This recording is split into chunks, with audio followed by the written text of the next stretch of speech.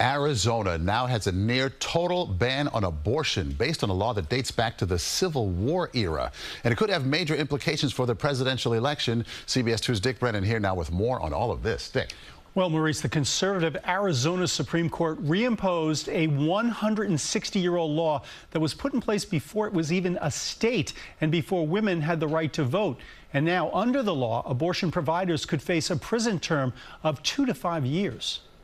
The Arizona Supreme Court has ruled the state must enforce a near total ban on all abortions, with no exception for rape and incest. The court saying physicians are now on notice that all abortions, except those necessary to save a woman's life, are illegal.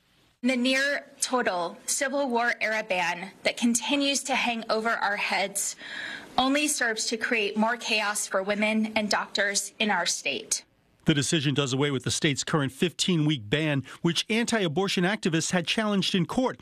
The group Susan B. Anthony Pro-Life America in a statement saying, quote, "We celebrate this enormous victory for unborn children and their mothers." It's always the best decision to protect life as much as possible. Arizona is now poised to join 17 other states that have imposed near total abortion bans since Roe v. Wade was struck down. New York State obviously supports abortion rights. Why should people in this state be concerned about what goes on in Arizona? The ultimate end goal of their movement, which is to pass a national ban on abortion. And so at that point, it wouldn't matter if you lived in Arizona or a New York State, because that is their end goal.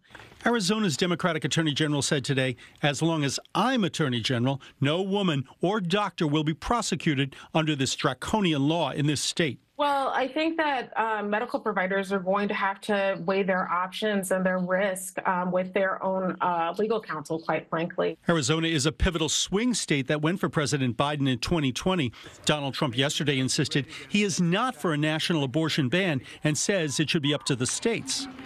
At the end of the day, this is all about the will of the people. Vice President Harris fired back.